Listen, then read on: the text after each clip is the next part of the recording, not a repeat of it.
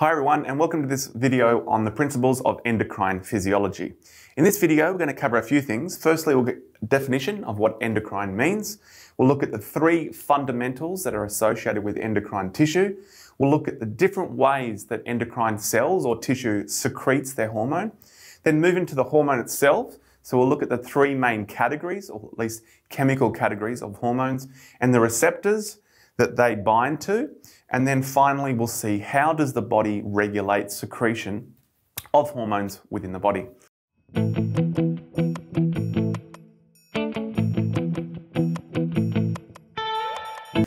So let's start with the definition. What does endocrine mean? Well, endo means within, and crine means to separate or to secrete. So basically, whenever you hear endocrine, it's referring to cells or tissue that secretes a substance that then communicates to the body. So we've already come across nerves as a communication system. So these communication networks rely on electricity. So a nerve will send an action potential down, then release a neurotransmitter that can act on a target organ, let's say the heart. So this nerve releases noradrenaline into the synapse, binds to the receptor, and then tells the heart to speed up and be more powerful. But the endocrine system can also do a communication to the heart and many other parts of the body. So a similar example would be the adrenal gland, particularly the adrenal medulla, releases a hormone, in this case noradrenaline, and it goes into a blood vessel. Now we know blood vessels go everywhere in the body, so it's not going to be very localized. But it will travel to the heart because blood will go to the heart, and this neurotransmitter, again, noradrenaline, can bind to the receptor and do the same action. So it's also communicating to the heart, just like we saw with nerves. But the difference here is, with a nerve, or nerves, it's very localized, it's very fast acting because electricity is faster than blood, and it's really quick on and quick off.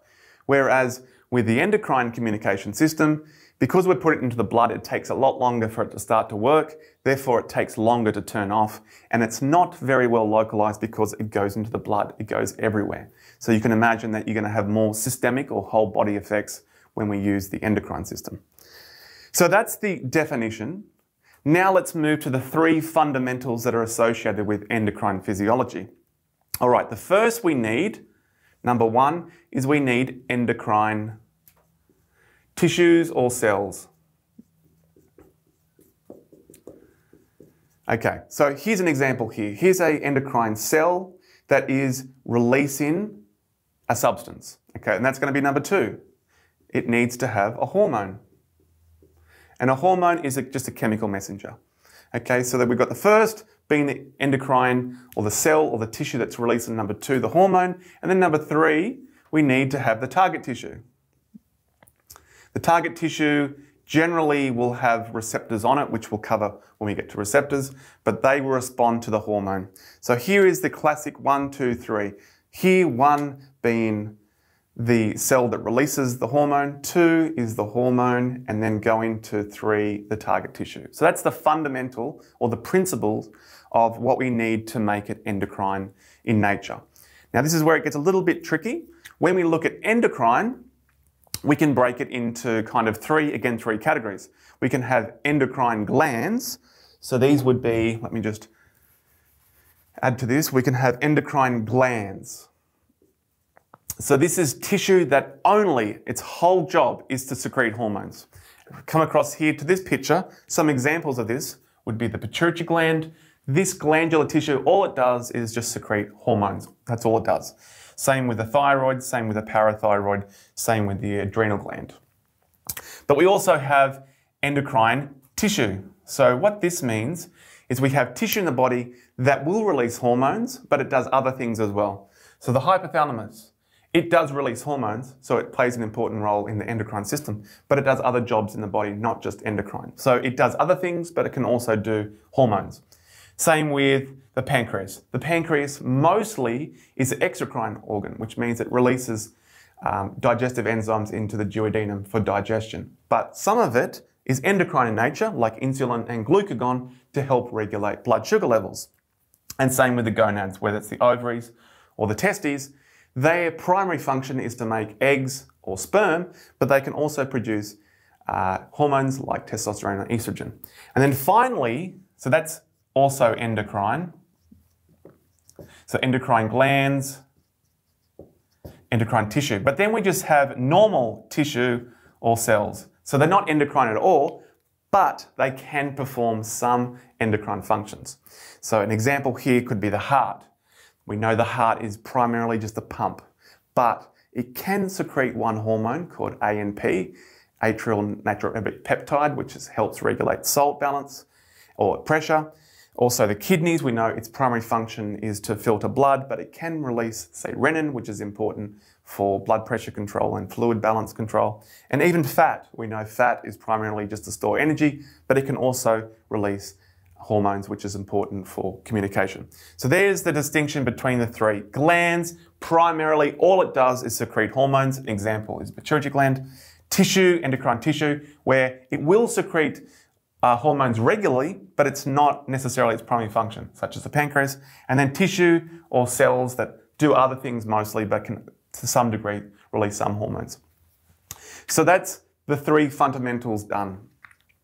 Now we move to the types of secretion of these endocrine tissue. So there's three main types here, and I'll just rub this out so we don't get it confused. Okay, so the first one is this one here, so I'll put one here, and it is the true endocrine secretion. So the true endocrine secretion is the endocrine cell releases a hormone into blood. It goes into the blood, which means it can go everywhere in the body and then act on the target organ. That is a classic endocrine secretion. Number two, which is this one here, is paracrine. Para kind of means parallel to or nearby. So the cell here, so the endocrine tissue secreting the hormone, instead of going into the blood, it goes into the extracellular fluid, which then goes in the neighborhood. It doesn't go into the whole body and the whole blood. It just goes into the neighborhood. So acts on its neighbors.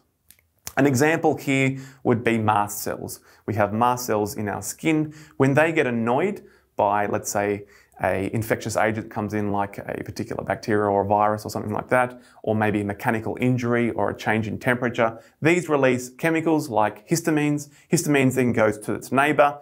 It could act on an endothelial cell. Endothelial cells can retract, causing blood vessels to become more leaky or become more dilated, and this is classic inflammation. That is a paracrine effect. And number three, we have autocrine. Autocrine, which means to act on itself. So here, let's say this is a T cell in the immune system. It has been kind of selected for by an antigen. It then binds to a B cell and it tells the B cell via chemicals to the B cell, hey B cell, I've got an important job for you. I want you to produce antibodies against this antigen. Okay, so the B cell says, yes, I'll do that. But in doing so, the T cell communicates back to its own self and says to its own self, hey, I'm important here. We need to make more of me. So that autocrine secretion on self helps to tell its own self to clone, copy itself, make more of itself to help fight this particular type of infection. So that's the three types of secretions that we see in the body. Next we go to hormones and their receptors. So another three, the three types of hormones, at least chemically categorized. The first one are steroids. So the steroid hormones are made from cholesterol or fat. So these in the body, if we go across to here, are located in the adrenal cortex. So this would be aldosterone, cortisol, and the androgens. Also in the gonads, we have estrogen, progesterone, and testosterone. These are all steroid-based hormones. They are hydrophobic, meaning they don't like water. They prefer fat. So they're fat-based. And what they do, actually, I'll pause that and I'll come to the receptor in a second. Number two, we have amino acids.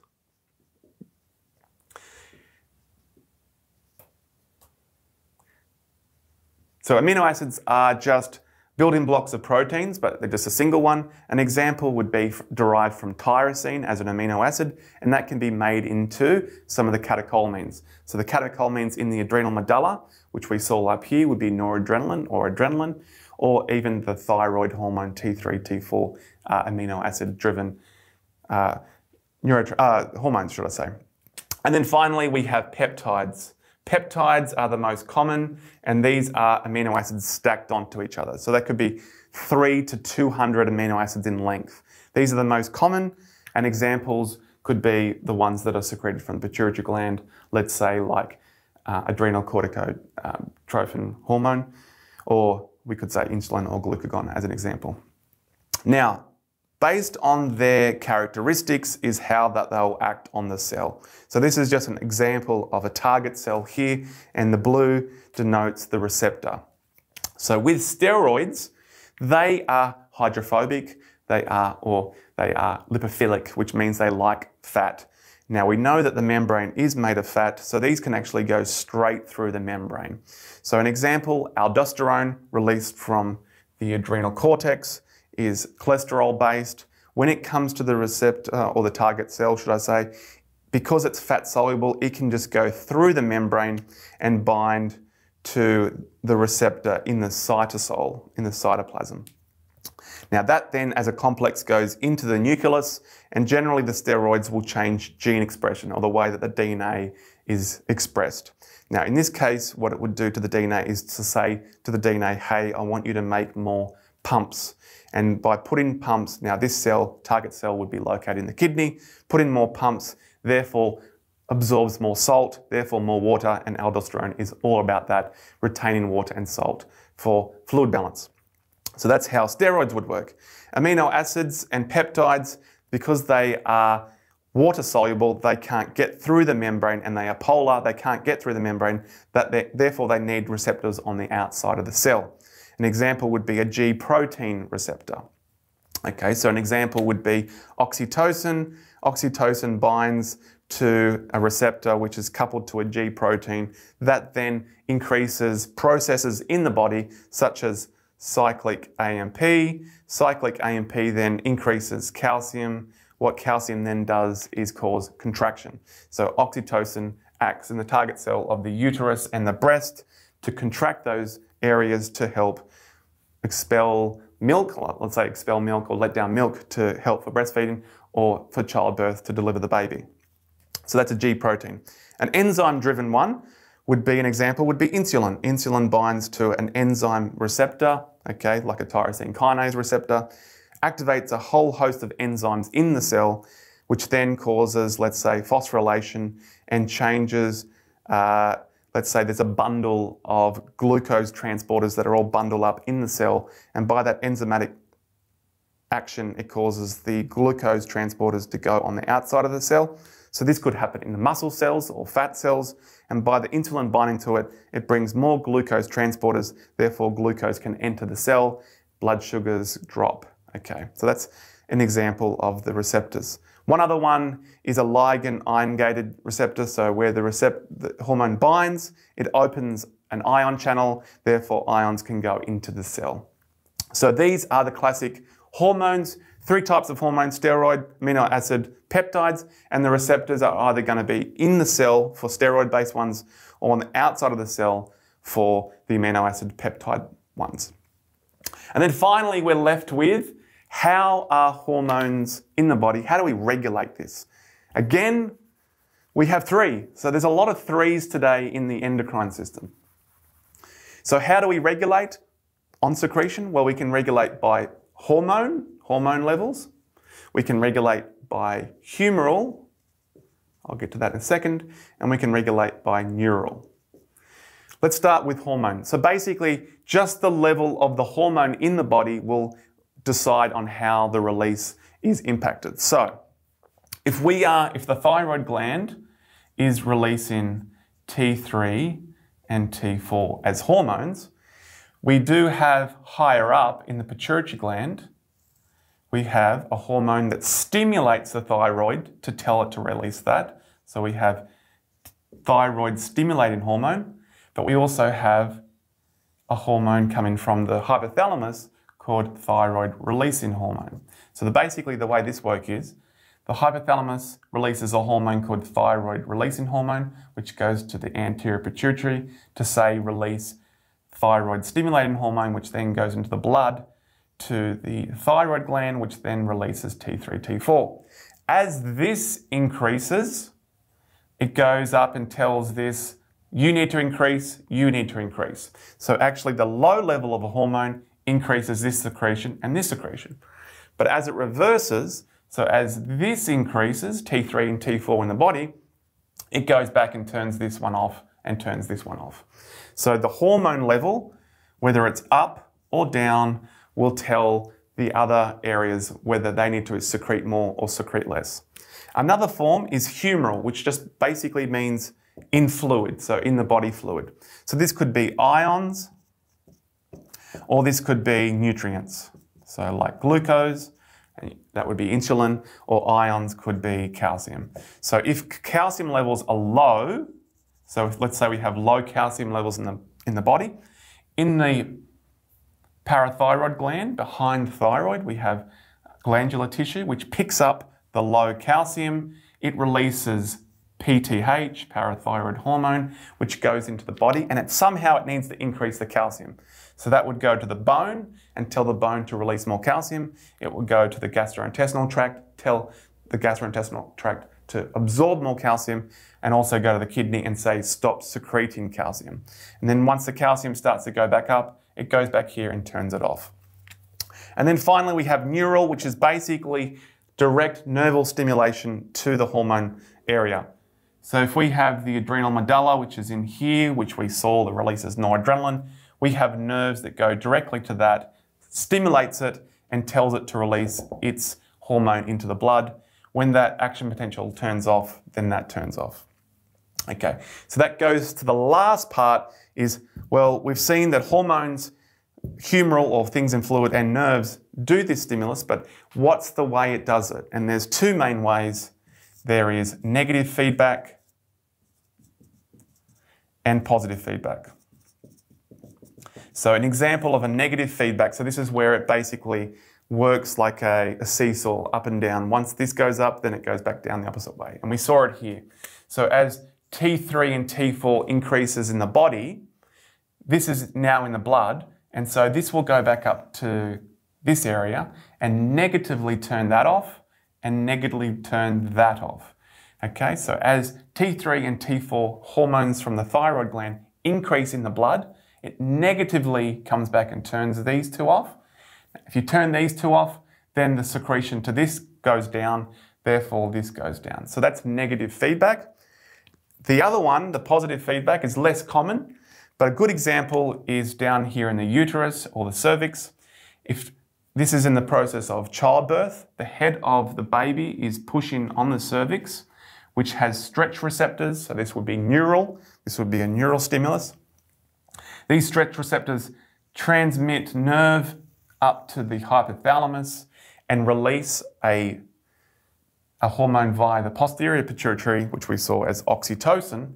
Oxytocin goes into the blood, goes all the way down to the uterus, and we saw that causes calcium, therefore muscle contraction, and it pushes the uterus harder, which then means it pushes the head of the baby harder, and it just reinforces. This is positive. Keeps amplifying, all the way to the point where the head is now out, the baby's out, and the stimulus is turned off. There's no more stimulus, then all this turns off, and that is an example of the positive feedback mechanism. So there we have it. They're the principles of the endocrine physiology, and hopefully now you can tick all these off and you now understand them. Hi everyone, Dr. Mike here. If you enjoyed this video, please hit like and subscribe. We've got hundreds of others just like this. If you want to contact us, please do so on social media. We are on Instagram, Twitter and TikTok at Dr. Mike Todorovic, at DrMikeTodorovic. Speak to you soon.